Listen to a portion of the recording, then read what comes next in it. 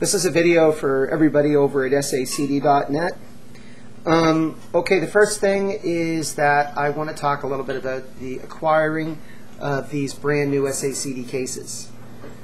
Now, it's hard to get them. They're really hard cases to come by. And I'm hoping that someone out there knows a Canadian dealer that sells them. If not, I'll obviously have to go with a US seller.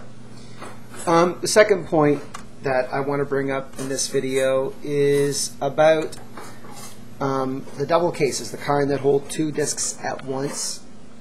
Well, the big problem with these babies, and you can see that I'm sure you're all familiar with this RCO live recording with high tank, but anyways, here's the first disc, of course. I'm going to reverse the second disc. I'm sure most people here know what a double SACD case is. But the problem with them is, and this happened to me with my Mahler disc, which I'll show you right now. I'm still trying to get a replacement from DECA or Universal on this, is that the spindle in the middle here is so tight that when you pull the disc off, it's really hard to remove them, and you'll get these cracks forming. I don't know if you can see them. Probably not. Okay, we won't worry too much about that. But I think I've discovered an answer to keeping the disc from getting cracked when you remove it from the case. And probably the best thing to do is to actually twist the disc gently. So as it comes time, I'm just going to push it down all the way there. When it comes time to remove the disc, just very gently lift it on the sides and start to turn the disc slowly. Now this does take a minute for the disc to come off.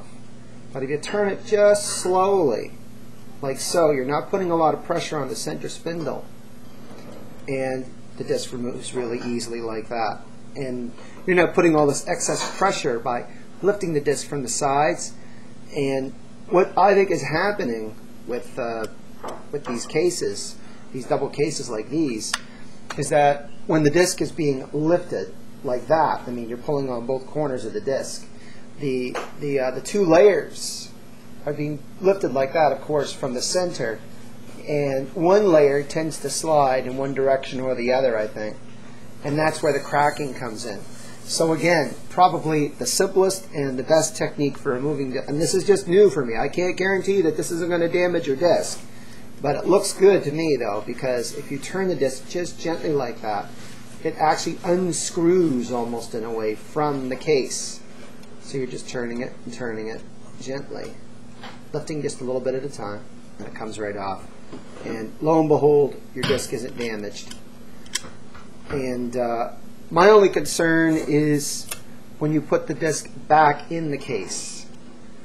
Is that going to damage the disc? So probably the best thing to do is to just push it from one section of the disc to the other, like that, around the hole, rather than trying to put it on all at once. So I'll try that for a while. Maybe some of you are doing the same thing out there to avoid having your disc get cracked when you're removed from those types of cases. And we'll see what happens.